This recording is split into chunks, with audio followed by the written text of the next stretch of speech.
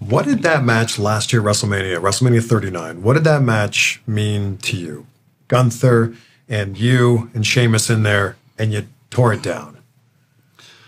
I'd say bell to bell, the fact that it was at WrestleMania, that could be the best match, probably is the best match of my career.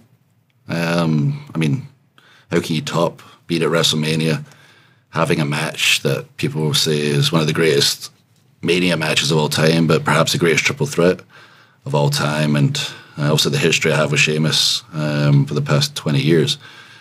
In the ring and out the ring, everything we've gone through together, and then adding Gunther with somebody who's just very similar to us, such an incredible physical in-ring talent, and put us all together, and it was amazing. And I remember not even 10 minutes into the match, I think it was after Sheamus gave me about 20, how many beats? Oh, that one line, it was about 40 beats to the chest and the face.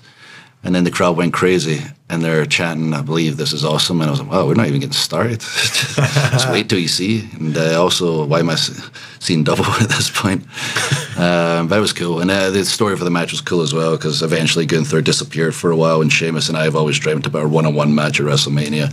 And we went back and forth for about 10 straight minutes, claymores and brogues and hitting our bombs. It was like we were having that singles match, and we forgot about Gunther, and at the right moment he just reappears, boom, steals it, heads out.